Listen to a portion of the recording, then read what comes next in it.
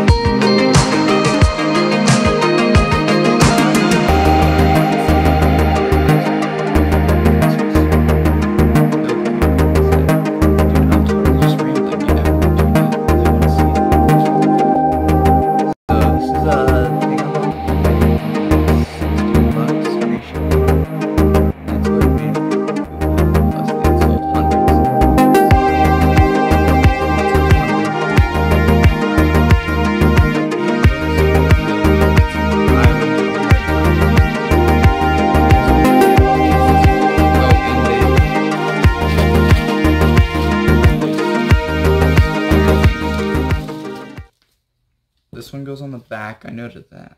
I knew that.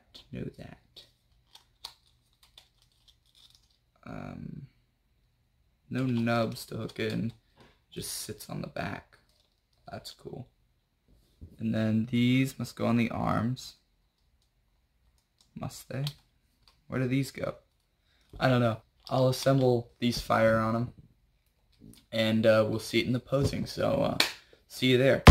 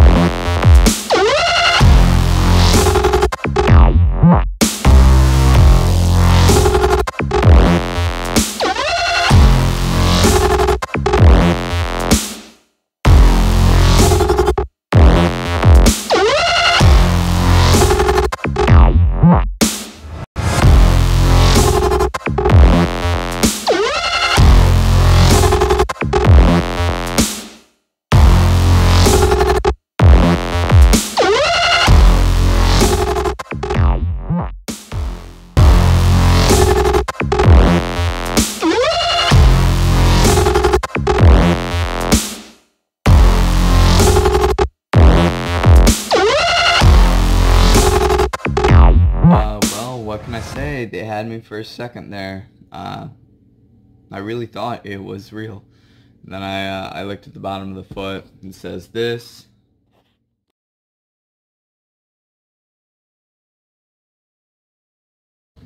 Now, Masbro, whatever it was, obviously not the company that made this.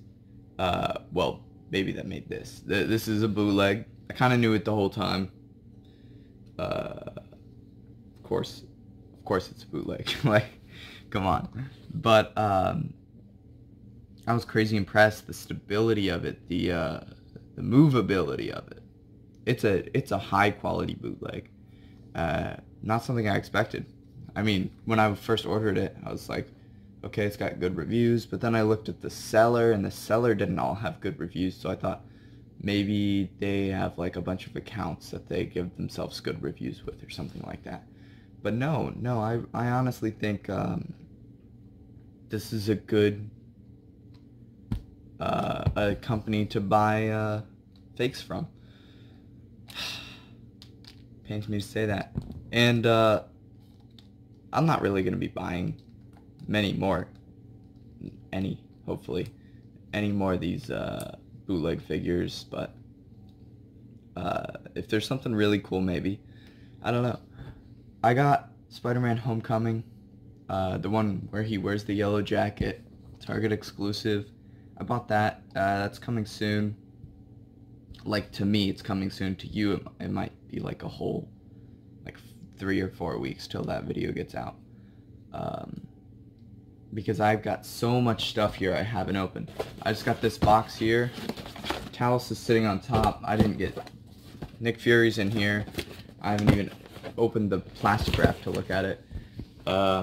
Anyway, we got this. This is coming soon. We just hit 40 subs. That's pretty epic. So we got Voltron for 40 subs to open up. Anyway, I didn't give this thing a final review. It's different. On bootlegs, this is a 10 for bootlegs. This is unreal, the amount of quality they put into this. But as for figures, if I got this figure, I would be kind of disappointed, just because there are some discrepancies, like in his head. His head is like, it's hollow, and it's very light. It doesn't move very well. There's also some squeaks, like in the joints. So if this was like an actual figure and an 8/8, and if this was a normal figure, a 6-inch figure, I would probably give it a 7. But if this is an 8-inch, this is a BAF. Okay, the standard is higher. So I gotta, if this was a normal figure that Hasbro or Toy Biz or anyone else had produced, I would say that this is a this has got to be a 5. It's cool. The details there, the joints are just not. But that being said, it's not a legitimate figure. It's a bootleg, so it deserves much higher score. Anyway, next up, we're opening Genis vell. If I can find the big thing, we're building the Build-A-Figure, one piece at a time. I've got the whole thing here. I've got Grey Gargoyle, Talos, Nick Fury. We've already opened Jan Rogue and Captain Marvel. Got 2 pieces down. We're just gonna have to grind this out. I really want to build a figure, and I just bought some new IKEA shelves, so there might be a video of that. Just me moving all the figures I've gotten over and doing it. So that'll be all. Have a good day.